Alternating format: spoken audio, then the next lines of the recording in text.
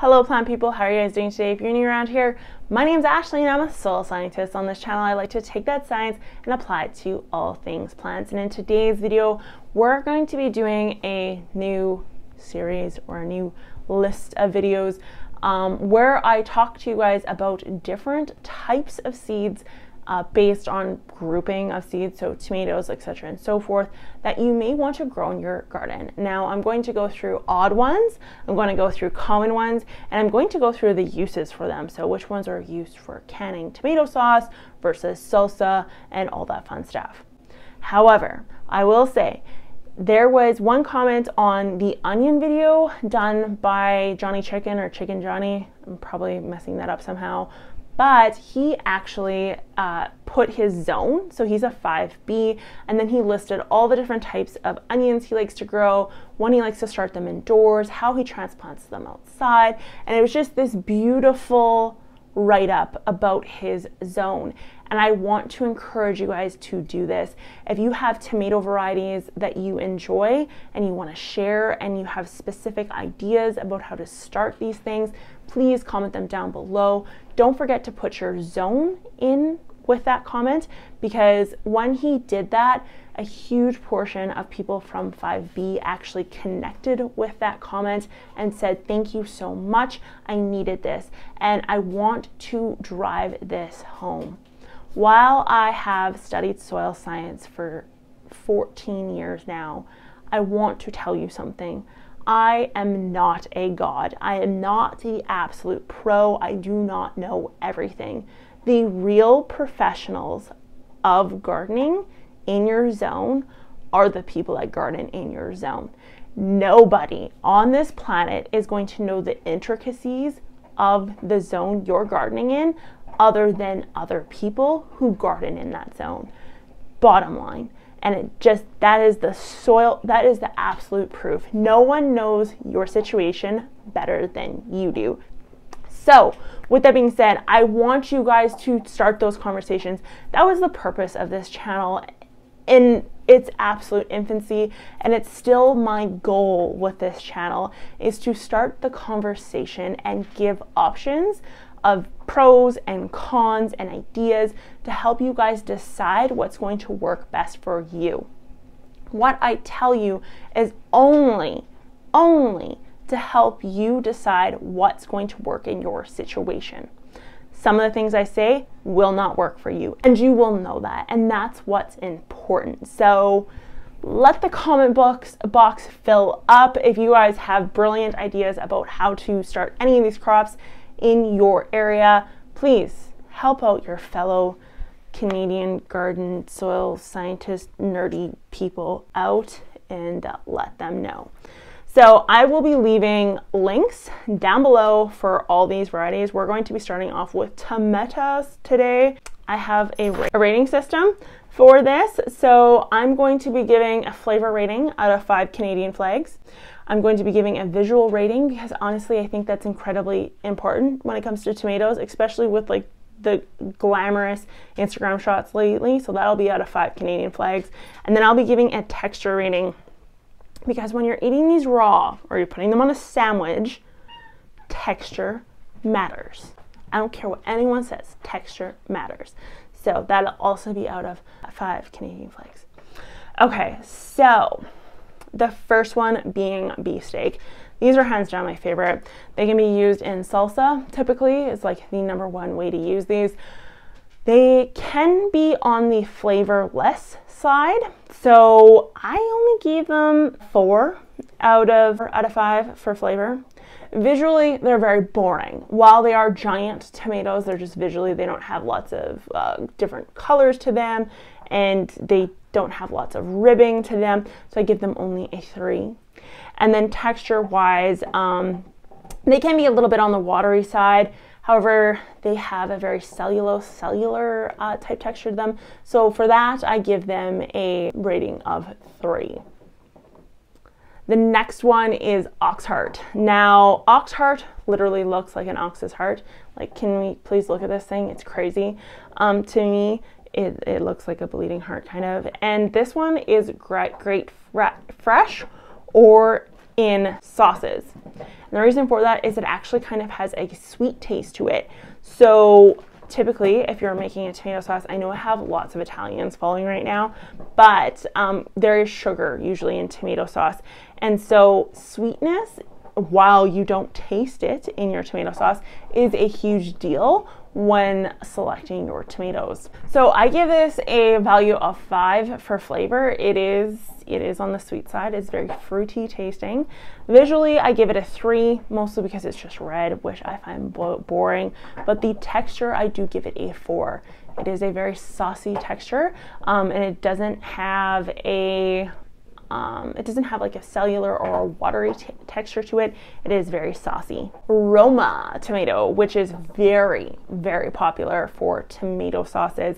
Again, it's just that sweet flavor to it. Visually, I find them incredibly boring looking. I gave them a 1 because they are just so boring.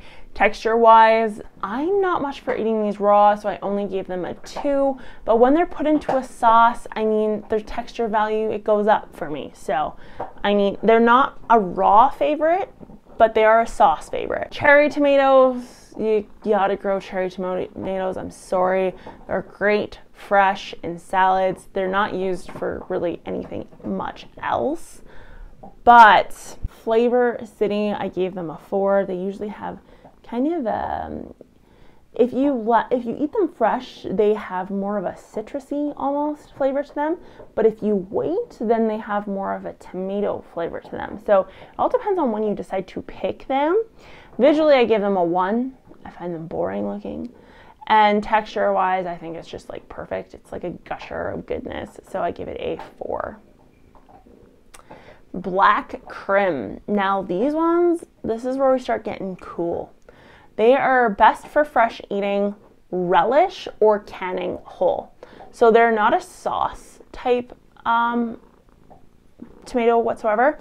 They have more density to them. They're not watery, and they typically have a little bit more structure, which is what makes them so good for canning whole or using in a relish. Now, I don't know what these would look like in a relish because they're black, like they're like a deep purple. So they might be really weird in that sense, but I think it would be really interesting to see. They're described as sweet and salty by a huge portion of people, which I will agree with. They do taste a little bit salty. And I like it. I like that sweet salty vibe. So I gave it a flavor rating of 4. Visually, I gave it a 5 because I love purple. And texture wise, I gave it a 4 because I do like a little bit denser of a tomato. I like something with a little bit more crunch to it. Very similar to beef steak when it comes to size. Sometimes, depending on the variety you get, but they can be smaller, something closer to maybe an ox heart or a Roma. Brandy wine. Just sounds cool. Sounds cool. Doesn't look cool though. It is a classic looking tomato that is meant for fresh eating. And if you are all about the tomato sandwiches, then Miss Brandy Wine is the choice you want to go with. Flavor wise, it is a 5. It is a very rich flavor, huge range. It just makes your taste buds sing. Visually, it's a 1 because it's just a red, boring tomato. Texture-wise, though, it is a 4 because it is a meatier texture to it. Cherokee Purple. Flavor is refreshingly acidic. I've never grown this one before. Refreshingly acidic. Let me know in the comments below if you've had the Cherokee Purple before and what refreshingly acidic means. These are used for fresh eating. They do say you can can them. Texture is 2. Because from what I've read, it has a very thick skin to it, which I would find probably undesirable in my sense. But visually, it's a 4 because it's very, very cool looking. Gold medal. This one, I love this one so much. It is big and it's got a pumpkin vibe to it, which I love it. It is a sweet flavor, so I put it at a 5 because that is what I'm looking for in a tomato, hands down. Texture-wise, it is considered melt in your mouth, quote unquote, which,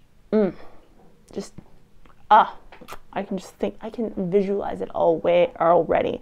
Visually, obviously, I already drummed it up. It's clearly a 5 on that side. Who doesn't want a big pumpkin tomato? I do. Chocolate stripes. Again, very interesting looking tomato.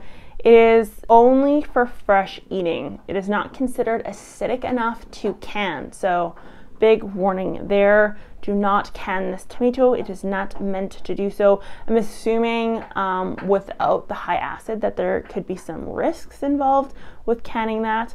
So that is kind of nah, but they can grow up to 1 pound in weight.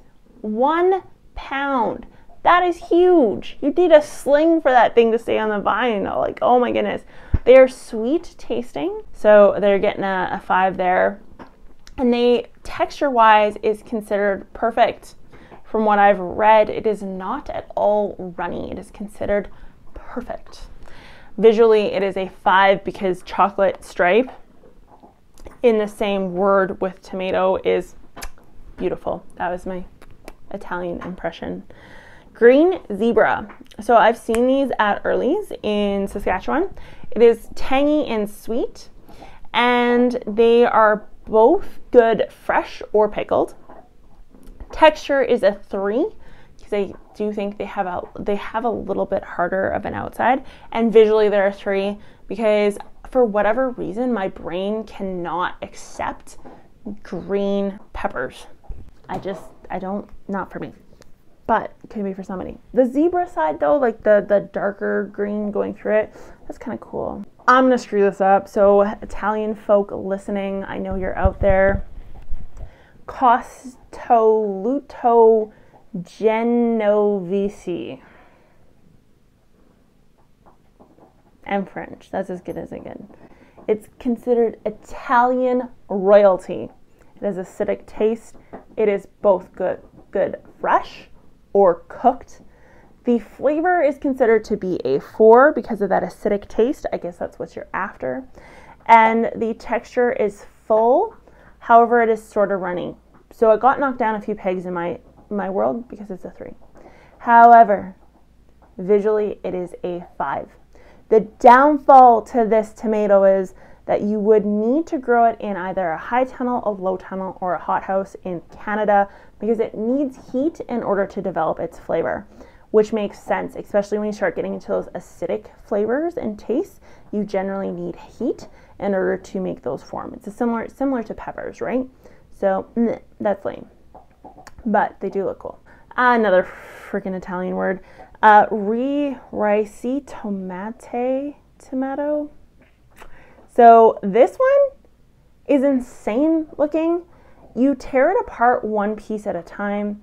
However, the flavor is apparently just absolutely horrific. It is sour, literally sour. That's all I ever read anywhere was sour. I give it visually a 5 because it looks insane, and the texture is considered meaty. So it's supposed to be very, very hard inside, and it's supposed to be meaty texture. So cool looking tomato. You tear apart and eat one piece at a time, but it is considered sour. So put this one in there because of the story. I'm a story person. If a fruit or a vegetable comes with a story, it's getting in the list. It is called the mortgage lifter. How cool is that?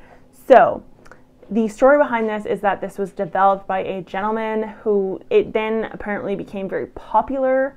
If you guys know that, like the true story and the name of the guy, please put it down below. But essentially, my understanding is he became very rich off of selling the seeds from this thing. And the tomato itself is apparently pretty big. And now it's a big deal all around the world. So it is perfect for tomato paste. It is a very tomato, it's just, the flavor is tomato. That's essentially what it said. It is very meaty. It is a 4 for flavor for that. It's a 1 for visual because I find it very boring looking. But it's a type of beefsteak tomato, and it can grow up to 4 pounds. 4 pounds. That's like the size of Jack on my lap. I don't know. My brain just can't. So I hope this helps you guys out. I hope you found it fun. I did personally researching all these. This is a great video for beginner or someone more advanced. Let me know if you've tried any of these, especially some of these really bizarre ones. Let me know if you've done a mortgage lifter that's gotten to be 4 pounds. I would really, really, really like to know, what did you have to feed it to get it that large? Dear Lord. Let me know in the comments below if you're into tomatoes. This is honestly one of my favorite crops to grow. Hands down, I love growing tomatoes. I will talk to you guys next time. If you enjoyed this video, be sure to give it a thumbs up, hit that subscribe button, and I will talk to you guys next time. Bye!